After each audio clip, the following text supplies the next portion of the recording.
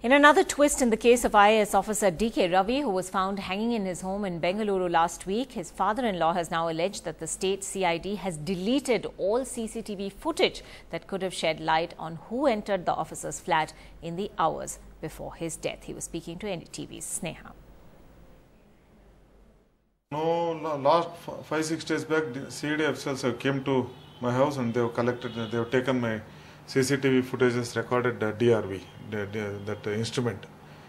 Day before yesterday, they have called me and they have told that they are going to return that instrument.